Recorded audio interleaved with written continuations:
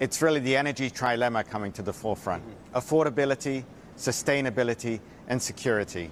And with the conflict in Ukraine, it's just been further manifested because the lack of investment that's happened over the last decade is now being seen with us being short of energy. So there's a big aspect of balancing the energy trilemma, as well as then moving forward with climate change agenda and making sure we have the right technologies to reduce the carbon footprint. But it's about people spending money, and there is underinvestment in hydrocarbons, and there is underinvestment in green and renewable as well. You talked about balance, and I know that is the key buzzword. You can't move at Baker Hughes here without talking about balance and momentum and trilemmas galore as well. But is the investment on both sides of that equation, is it coming back in substantial levels in order that we're actually not going to have an energy crisis around the corner?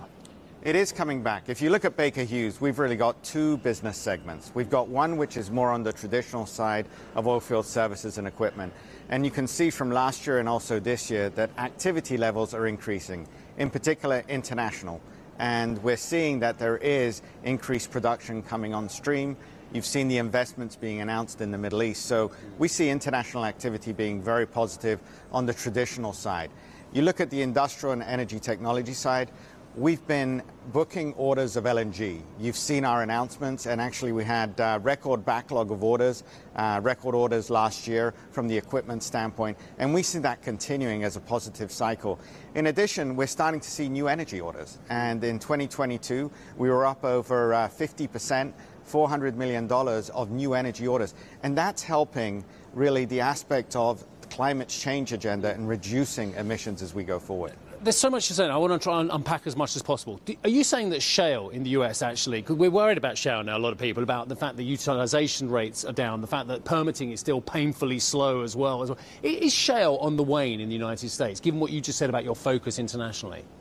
I think shale has definitely got its role to play. I think people expected it potentially to be producing more. At this stage, that's not the case, but it's still very active.